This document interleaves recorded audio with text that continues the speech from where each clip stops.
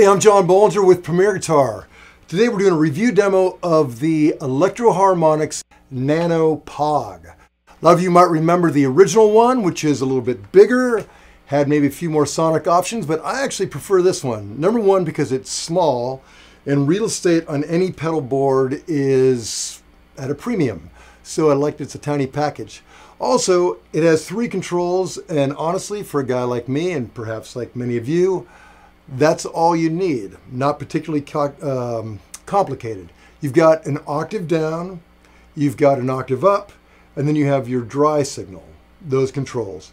You have a silent switch, true bypassing, small metal package, and there's also a dry out.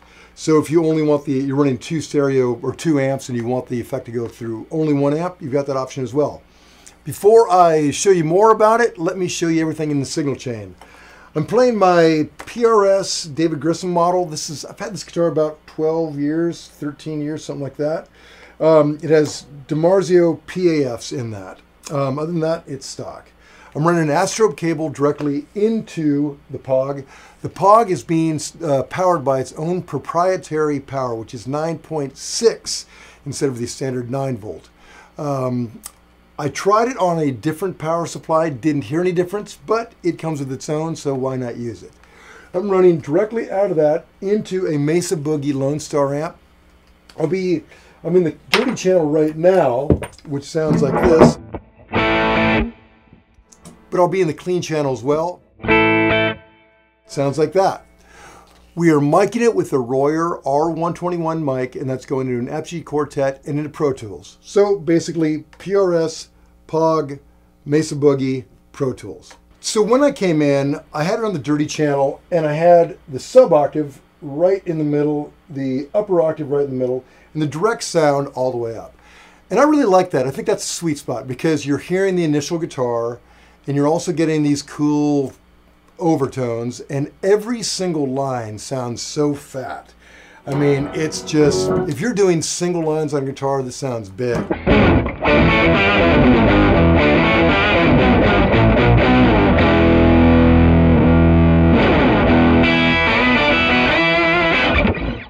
Another thing, this thing tracks amazingly quickly.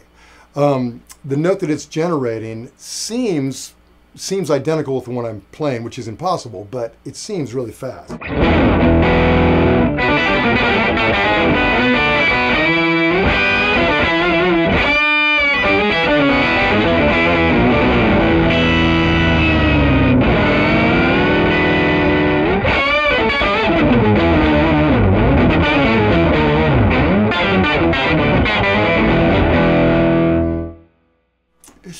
It's pretty cool.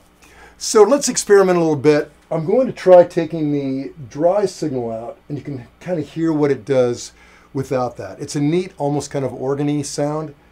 I find that the high cuts a little bit better than the low, a little too much for my taste, so I'm going to turn the high down just a taste.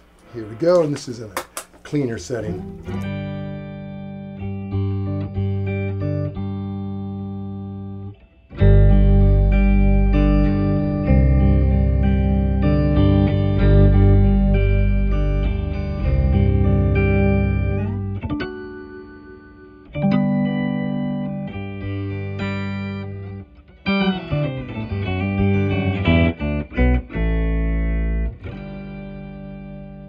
It's almost like a church pipe organ, right? Really cool.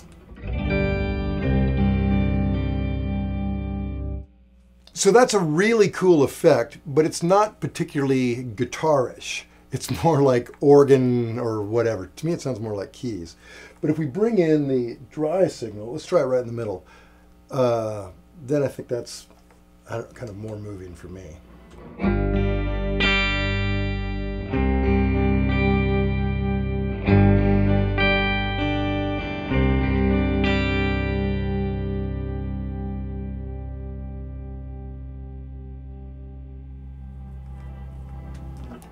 Amazing how long it holds those notes, right? I mean, the sustain is just kind of forever.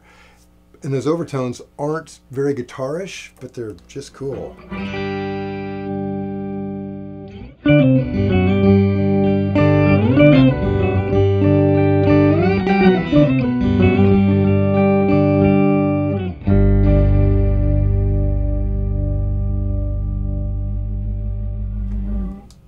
And do you hear that almost kind of light chorusing on the initial signal? Sounds like it a little bit.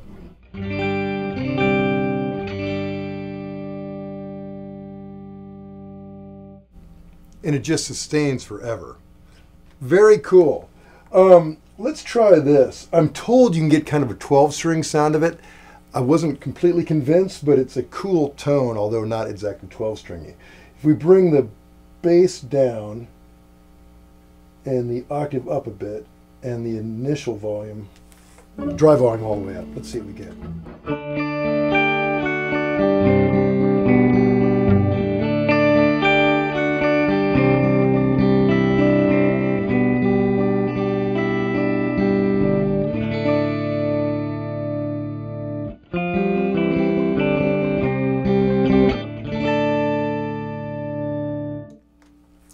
Again, not really 12-stringy, but very cool. A very cool thing unto itself. Now, if you bring up the high octave alone, take out the bottom, it can be a pretty baffling thing to do during solos. Like if you're playing along, say you're, I don't know, doing some kind of, you know, fast rock thing.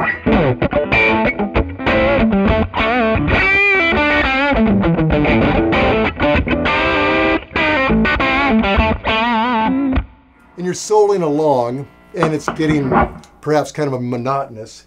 Hit this baby and then bring it up in the next stratosphere. It really is interesting.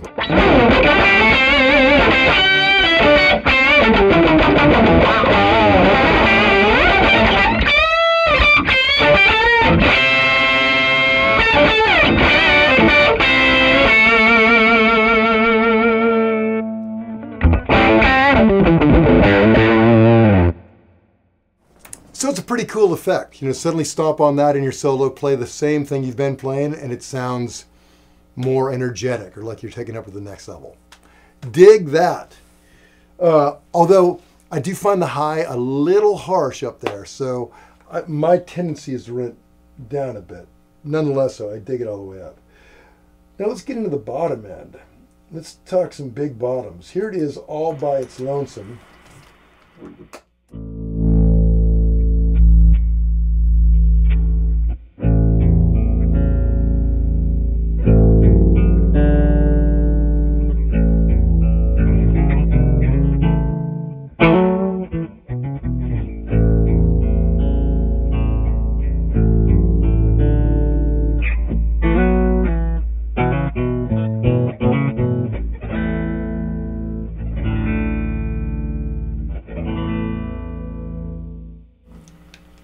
Pretty cool. It sounds like kind of like a bass player playing weird polyphonic stuff.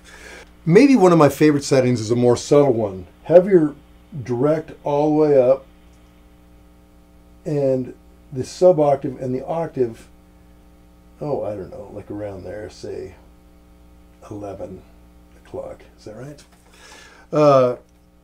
It's interesting because it becomes a lot more subtle, you don't really hear the effect.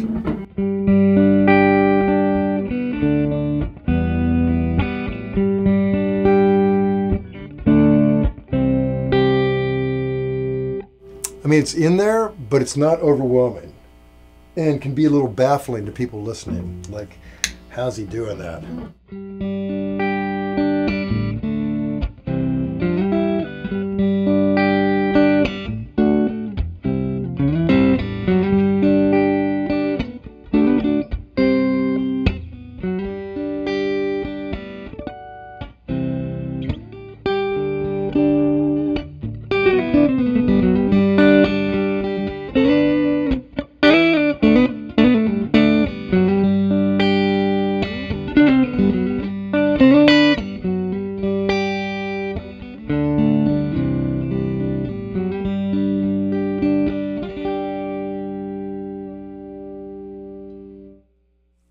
See, I love that. It's just like a fat tone, but you don't really know what's causing it. I mean, if I was listening, I wouldn't really figure it out. I'd just think big tone.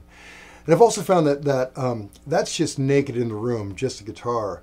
If you're playing that with the track, it might be really subtle. So pretty cool. Pretty cool to have like a secret weapon like that gives you a richer tone and nobody can really figure out how you do it. Anyway, that's my take on it. So those are the basics of the Electro-Harmonix Nano POG. To read the full written review, go to premierguitar.com. And while you're online, make sure you like us on Facebook.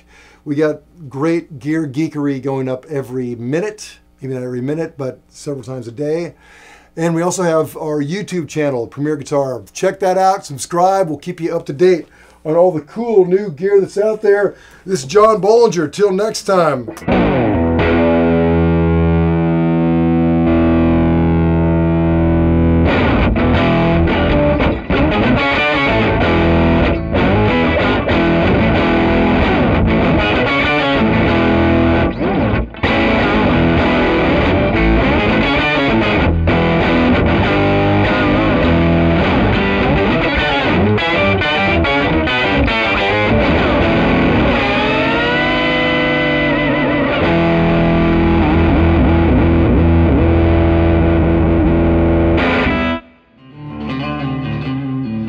Don't forget to sign up for PG Perks, your all-access pass to exclusive gear giveaways and discounts on PremierGuitar.com.